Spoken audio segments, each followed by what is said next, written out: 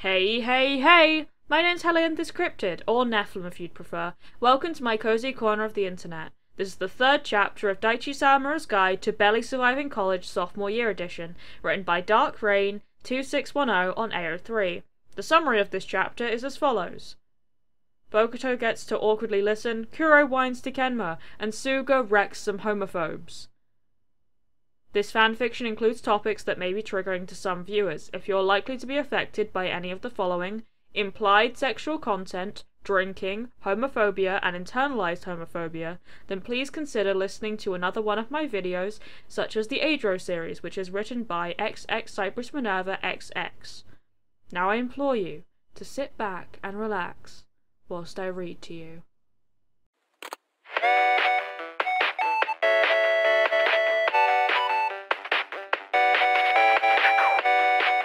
Chapter 3. Bokuto's Perspective.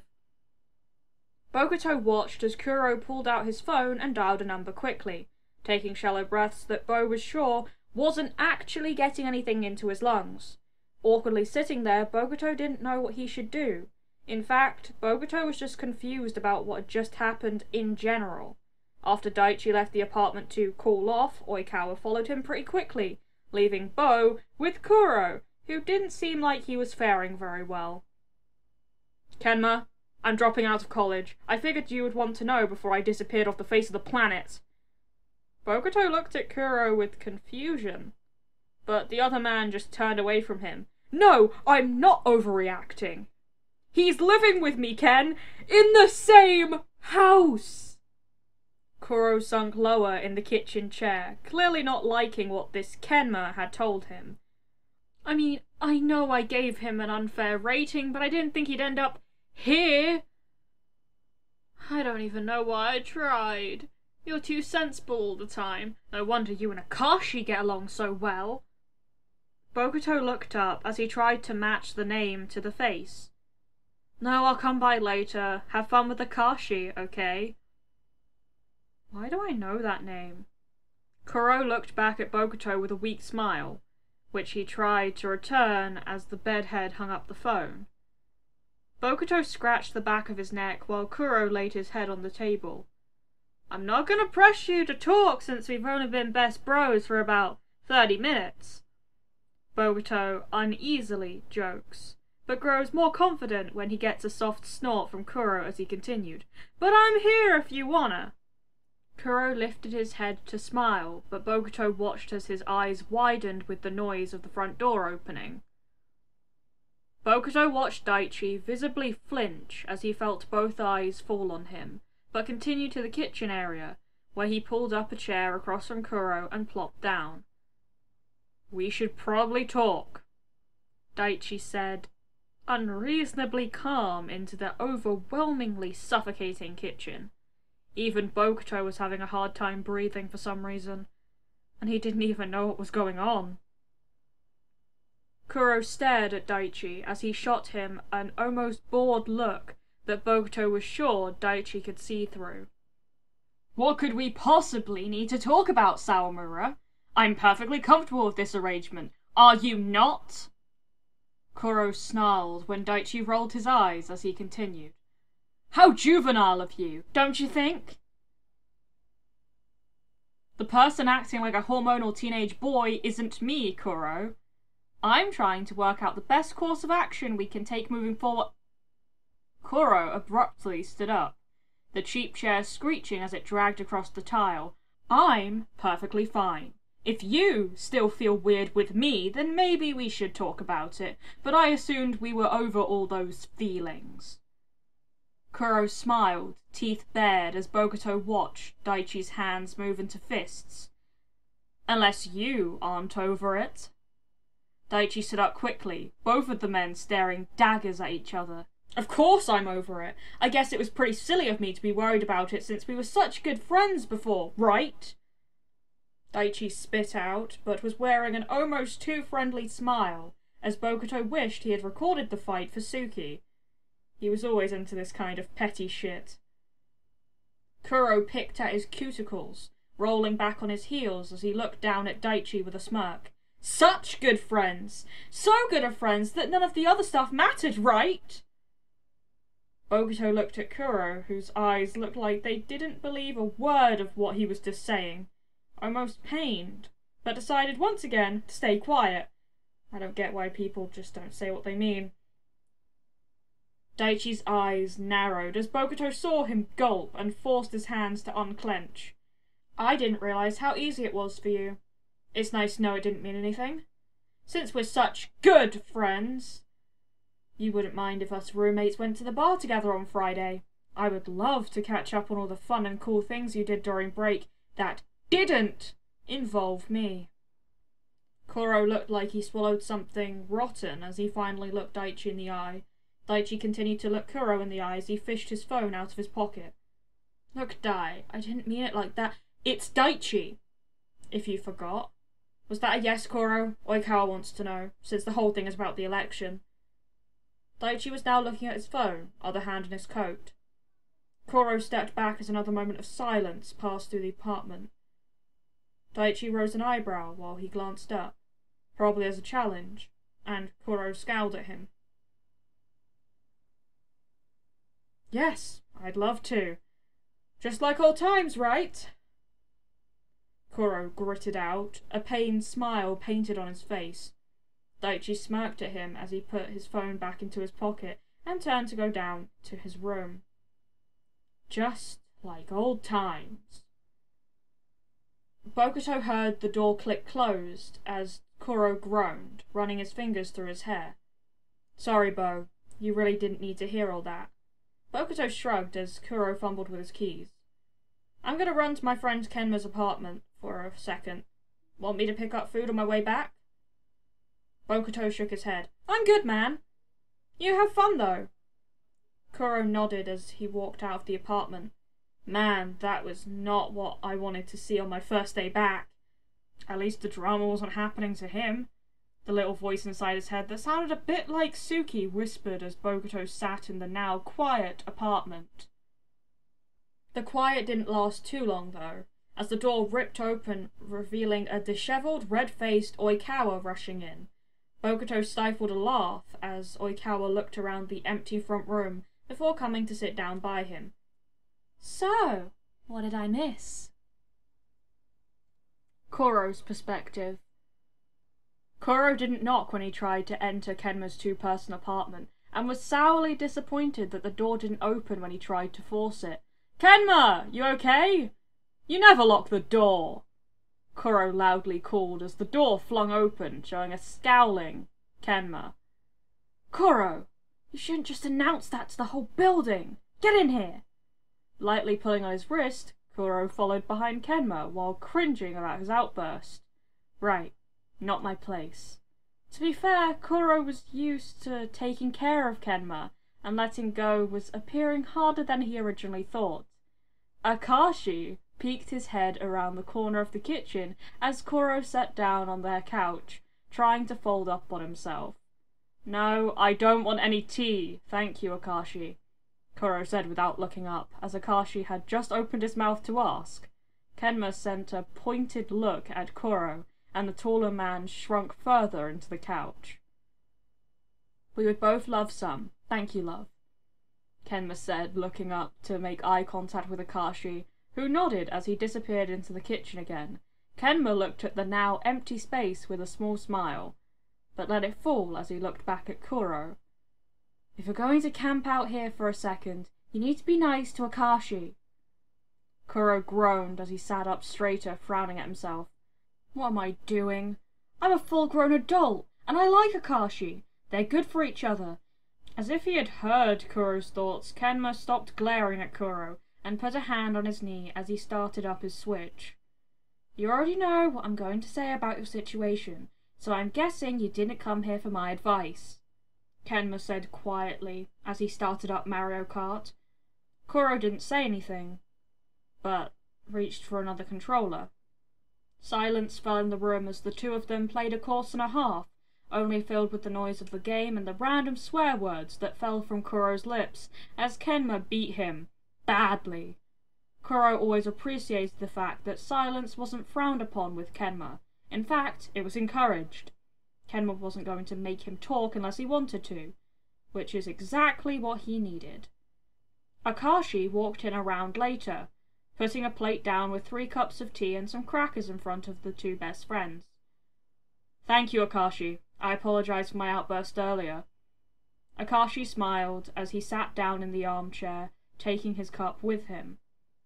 "It's fine, Kuro. Kenma has told me all about what stupid situation you got yourself into," Akashi said with a faintly amused look in his eyes, although Kuro didn't hear anything in his voice that sounded condescending. "But I am curious about how you're planning on solving it." And there's the difference between the 2 men. With his best friend, Kuro never felt pressured to talk about things, but sometimes it led him to never talking about the problem. After Kenma had admitted to online dating and having a boyfriend, Kuro spent time talking with Akashi over the internet and becoming acquainted with him. After all, I had to know the guy that won my best friend's heart. But as he became friends with Akashi, Kuro found out that he was a very blunt guy, leading Kuro to tell more than he was ready to. Kuro cleared his throat and he took a sip of the tea in front of him, if only to stall longer. "Kuro, are you stalling?" "Damn it, Akashi!" Kenma was looking at his lap, but Kuro could tell through his bangs that he was smiling at the conversation. "I don't actually know. What would you suggest I do, Akashi?" Akashi looked back at him unamused as he took another sip of his tea. "Stupid Akashi, making me talk. Who even has tea in college? Rich kids, that's who. Making me sound stupid. I'm acting like a 5-year-old. Damn it, Kuro." Akashi put his cup down on the side table as he took a breath. "Well, Kuro," he said, looking at Kenma for approval, "it depends. If you like the other roommates and if they can make it tolerable for you." Kuro blinked, not expecting that answer. Another difference Kuro found is when Kenma will let him come up with his own solution, Akashi will help him brainstorm. "Do I like my roommates?" "I do," Kuro said cautiously. "They're cool. And it's not like Daichi and I didn't get along before all that shit." Akashi nodded, and Kenma looked up from his phone to nudge him. "So I guess I overreacted?" Kuro let out as he felt mild annoyance fill his veins. Of course these 2 already knew that. Kenma turned off his phone and placed it on the table with the crackers, as he finally took his tea. "And how'd you get so smart?" he said, softly teasing, as Kuro felt himself roll his eyes fondly and relaxed back into the sofa. "Says the programmer that's dating a pre-med student," Kuro joked. Akashi sighed as he remembered some assignment that he was missing, even though it was only the first day. Knowing pre-med, he probably does.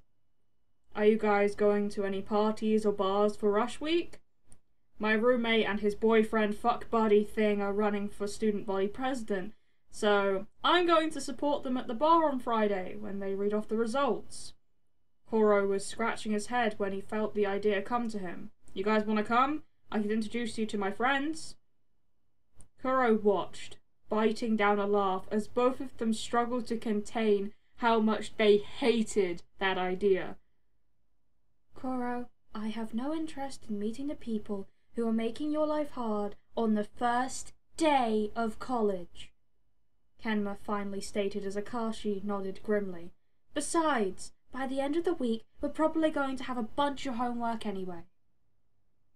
Kuro could feel Kenma's resolve start to melt away as he made the shorter look at him. "Please, Kenma, just for the night, before you 2 get busy." Akashi sighed as he shook his head, knowing that Kuro had won this round when Kenma looked back at him, tilting his head as if to ask a question. "We'll come, but as soon as we get tired we're leaving. No arguing, got it?" Akashi said with finality as Kuro cheered. "Got it, Kuro?" Kuro smiled at the younger man, who gave him a slight smile back and looked down at his phone. "Got it, Akashi. Loud and clear." Kuro put his feet on the table, earning a look from Akashi as he looked back down. Man, I can't wait for you guys to meet them. I mean, there's Daichi, which Kenma has heard about, but Oikawa is wild and Bokuto... Akashi's head shot up, letting out a small gasp, as Kenma let out a small snort. Koro looked at both of them with confusion, as the two of them seemed to have a conversation without speaking. Okay, Koro finally said slowly, feeling left out of the loop. What am I missing? Kenma's eyes shifted to side-eye Akashi as he spoke slowly, trying not to laugh. Akashi went to school with Bokuto, and he had a massive crush on him before the guy hit him with his... Akashi jumped up from the armchair with amazing speed while grabbing Koro and pulling him to his feet. Pushing Koro towards the door, he talked over Kenma as the blonde started to laugh.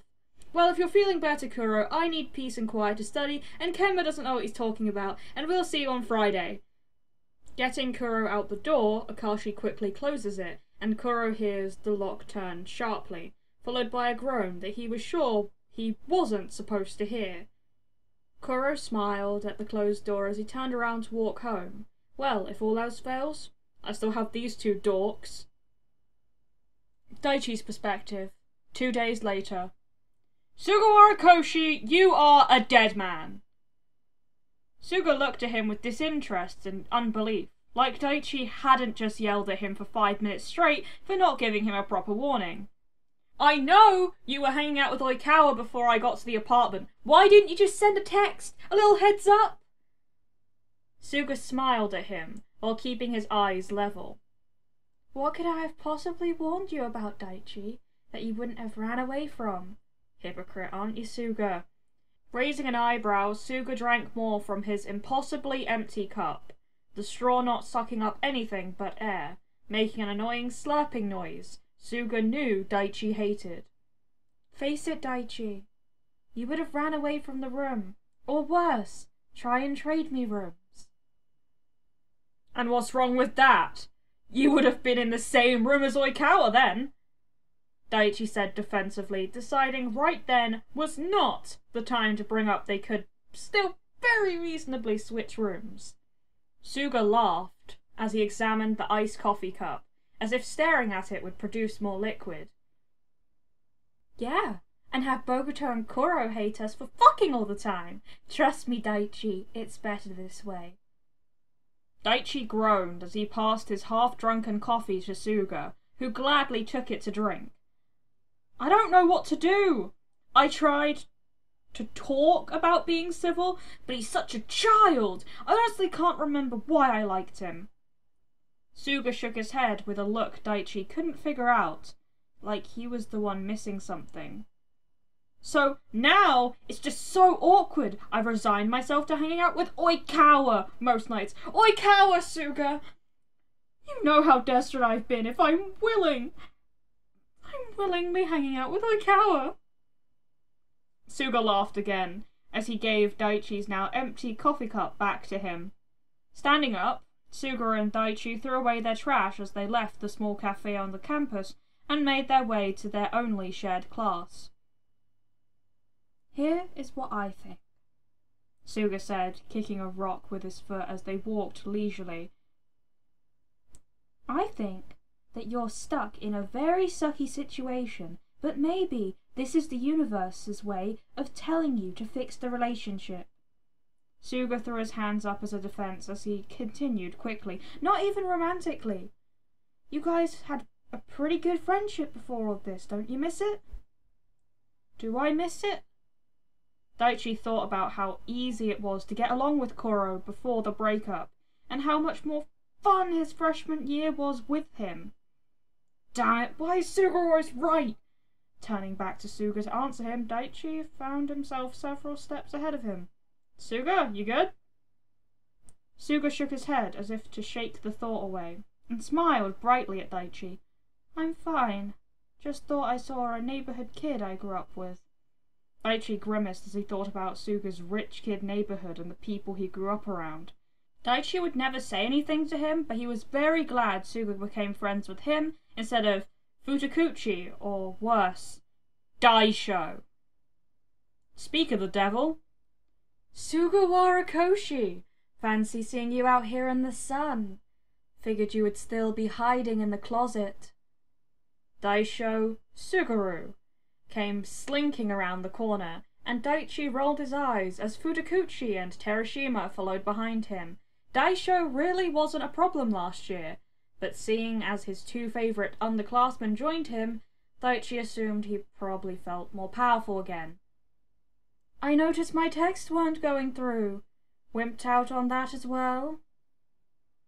Daichi could feel himself tense up as he moved in front of Suga almost instinctively, but stopped as Suga put his hand on his shoulder. Daisho snickered. What? Not using your attack dog this time? Willing himself to step back, Daichi was impressed at how Suga didn't seem tense at all going over to address the group. Daisho! Nice seeing you again. I'm sorry you felt bad about me not texting back, but let's be honest, isn't it a little fruity to be waiting so desperately by your phone for another man to reply? Suga smirked as Fudakuchi held back a small snicker and a smile of his own. And Kenji! Suga whipped around to face the other male. Daichi felt his smile grow as Suga turned more sinister. Last time I saw you, you were kissing your dad's ass to pay for a new car. Or were you kissing your daddy's ass? Fudakuchi's smile fell as he stuttered, mouth wide open.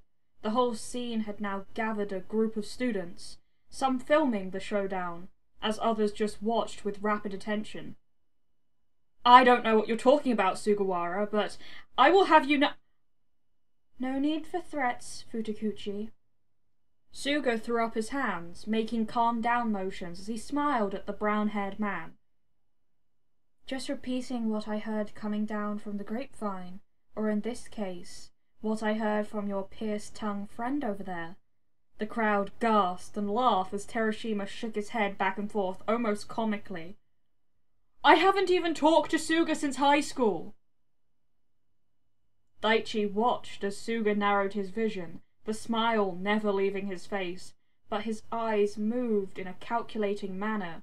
Suga walked slowly over to Terashima as the rest of the crowd shifted to make them in the middle of the circle.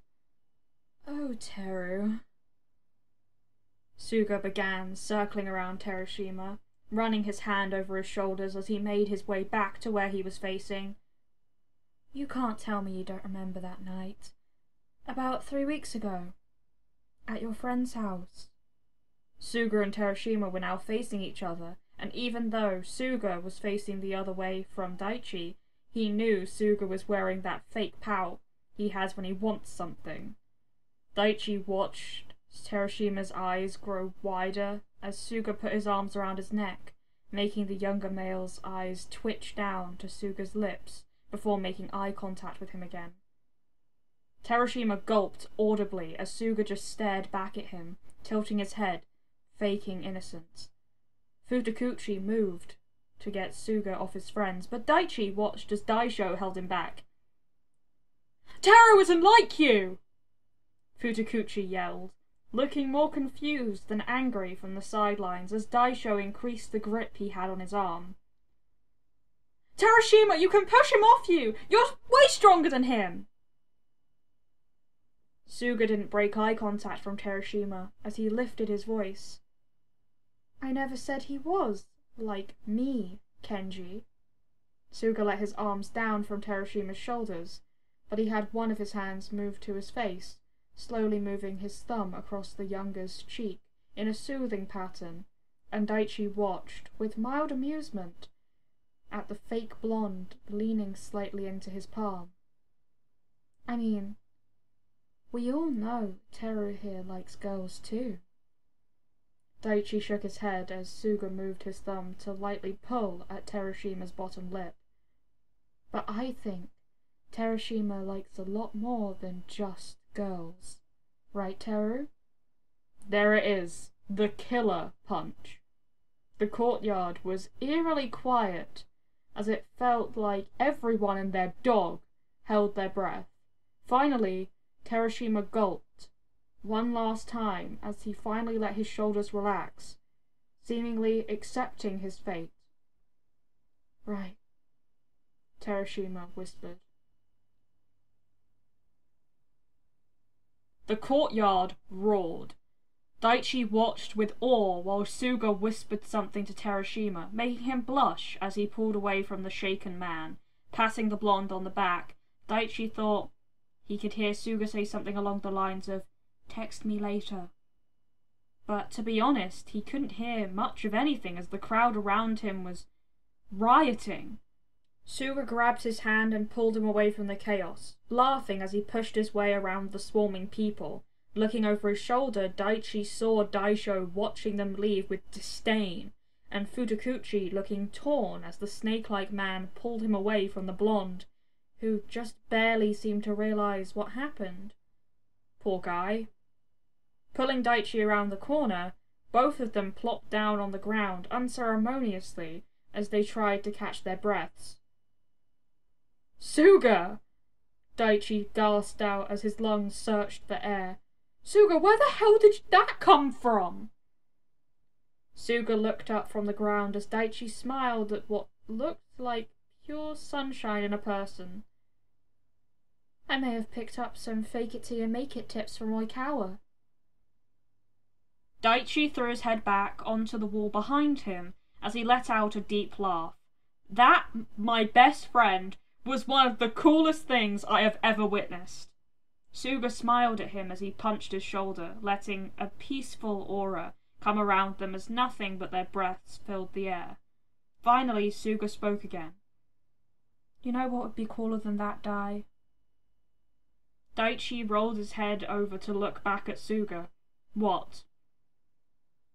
"Getting along with your roommates." "Sugawara Koshi, read the room." Suga sat up straighter as he punched Daichi again. "I am.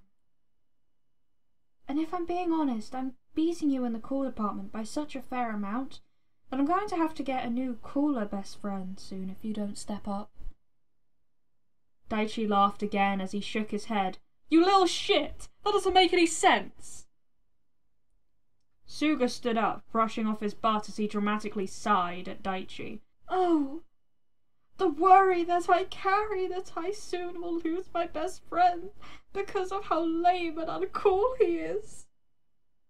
Daichi rolled his eyes as Suga sighed again, resting his elbow on top of Daichi's head. "If only there were an easy and normal way he could appear once again as cool as me in my eyes, and then we could stay the best buds we were meant to be. But alas!" Suga wailed as Daichi tried to move his elbow that was now digging into his skull. "He seems to ignore my voice of reason, and I'm afraid our friendship days are now numbered if he does not—" "Fine! Suga, I get it!" Daichi gritted out, finally getting the elbow off of him and leaping up from his sitting spot. Suga let out a yelp as Daichi threw him into a headlock, rubbing the top of his head with his knuckles. "I'll try harder with Koro. Say uncle." Suga glared up at him. "Fine, uncle!" Daichi chuckled as he let go, watching as Suga tried to move his hair back into its normal place. "You call me a little shit, but you're really what people need to look out for," Suga muttered, giving up on making his hair look a little less like he got lucky. Daichi rolled his eyes as he ran his shoulder into Suga's lightly. "Says the one who just roasted 3 homophobes in public." Suga shrugged, but flushed slightly under the praise as they started walking. 2 homophobes. And a slightly confused pansexual, if we're being honest." Suga looked off ahead of Daichi like he was considering something, before he spoke again.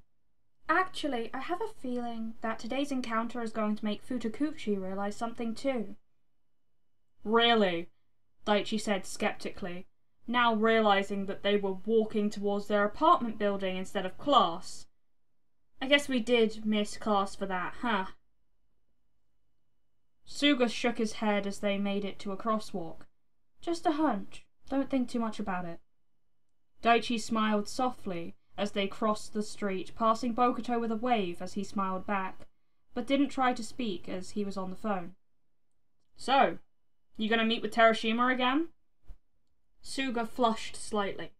Only to give him some resources. I have a feeling that Daisho isn't going to want him hanging around, and I don't want to leave him hanging without connections. I mean, Teru told me at the party that he had told his parents but didn't know how to tell his friends. I guess this was as good of an excuse as any. Suga froze as Daichi watched his face fall fast. Oh my god, did I just force Terashima to come out of the closet? Daichi could feel his smile drop as Suga's breath picked up. Suga, you need to breathe. You didn't make Terashima do anything. You said it yourself that he was planning on telling his friends but didn't know how. Daichi reached out to grab Suga's shoulder, but froze as Suga flinched away. Suga, listen to me. You need to calm down and... Suga's head shot up as he looked at Daichi with slightly watery eyes. You know what, Daichi? Suga said way too fast, stuttering his words as he backed up. I totally forgot about something I had to do, so I'm gonna go do that now. Daichi reached out to grab Suga's arm, but felt him yank it out of his grasp. Suga!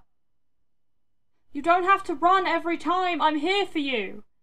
Daichi called out as he watched his best friend disappear into the hordes of college students. Sighing as he turned back to face his apartment, Daichi ran into a solid body. Oh, I'm sorry, I wasn't looking where I was going and I... Daichi Sawamura. Just the man I wanted to see. Daisho. Really? Thank you so much for watching this video. I appreciate all the support you've given me. This video took way too long to make due to college, but I promise I will get better at juggling college and recording. If you have any suggestions, leave them in the comments below. All credits go to the original creator of this fanfiction, DarkRain2610 on AO3. I would highly appreciate it if you gave this video a like, you subscribe to the channel, and you hit the notification bell to be notified of when I next upload. There is no pressure to do so though. Thank you for visiting my cozy corner of the internet. Keep growing my sunflowers. Mwah!